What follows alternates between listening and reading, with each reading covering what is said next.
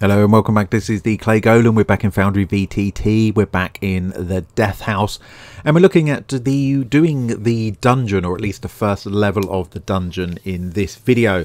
I've gone with this map, and the reason why is the whole place is supposed to be dark. And while the couple of other maps I looked at are beautiful maps, they've got lighting already on them. They're too bright, and I want this place to be dark. I don't want a map that's got lights already drawn on it, because it's not lit. It's going to be dark. It's earth, it's underground, it's supposed to be damp and dank and miserable, and it's, you know, that's what it is. So in this video, all I'm going to do is do the walls. You've seen me do the walls lots of times in other videos and stuff, but I thought you can kick back, listen to some music while I just put in the walls. I'll see you at the end of the video.